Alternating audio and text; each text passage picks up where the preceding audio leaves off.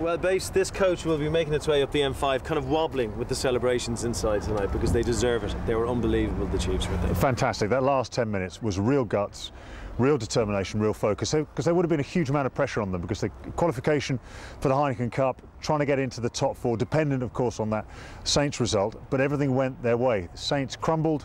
They've taken that place, and of course they play the Saints next weekend, and that's going to be a remarkable game. They're on the up, Saints are on the slide. Dare you call it now? I don't. I think that all the momentum and all the advantage is with the Exeter Chiefs, without a doubt. Northampton, again, are just tripping up at the end of the season. And I'm gutted they lost, without a doubt. But the Chiefs tend to put a smile on your face, don't they? Yeah, they do. Yeah, they're a good bunch. And likely a victory is then. The bench go absolutely ballistic. And what a moment for the big Fijian then. Paint on the front door, or ride on the cloud. I had a moment's fear. You can put to flight. Just reassure me that we're alright. Are we alright? Are we still strong? We got one last chance. Don't get it wrong. I will hold my breath. I will count to 10. When I open my eyes, I will ask again.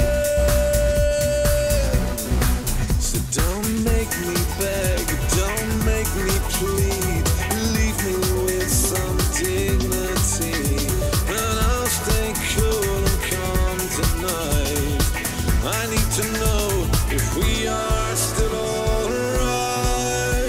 Oh, it won't take much to turn black to white. One gentle touch. I've been awake for hours. I wanna sleep tonight.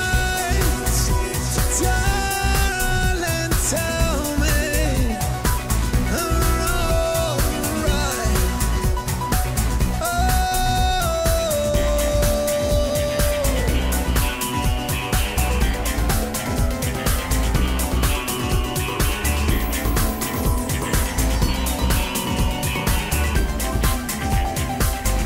Are we alright?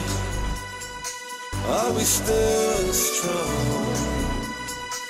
We've got one last chance. Don't get it. The Chiefs tend to put a smile on your face, don't they? Yeah, they do. Yeah, they're good. For hours.